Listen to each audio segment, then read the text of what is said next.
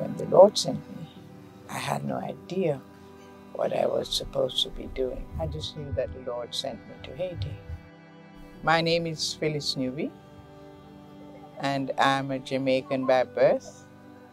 For the last 47 years, I have resided in Haiti. I just saw the need and came.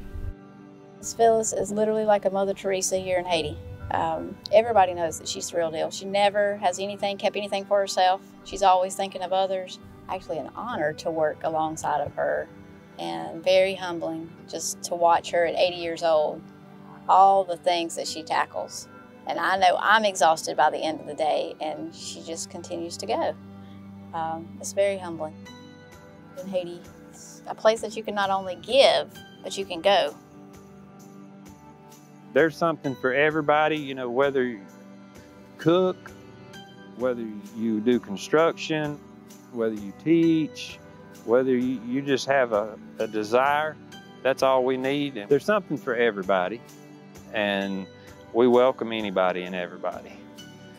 Mission Haiti, we're a nonprofit organization that seeks to share the love of the Lord with the Haitian people and provide as we are able.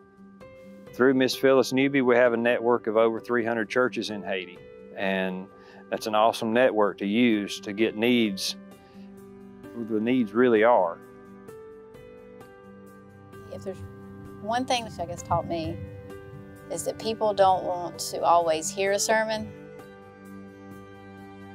They want to see a sermon, or they need to see a sermon.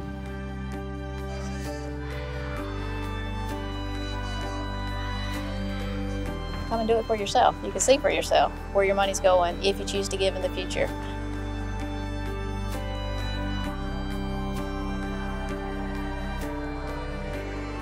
Spread the gospel in Haiti by teaching, doing pastor's training, holding pastor's training every year, which reaches 240-something churches.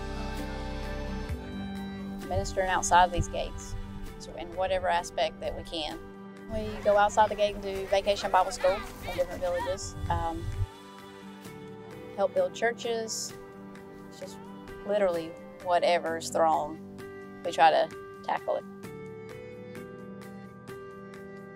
You just need to come. You just need to come and be a part. And we'd love to have you, anybody, as long as the Lord lays it on your heart. Thank you, loved ones, and God continue to bless you.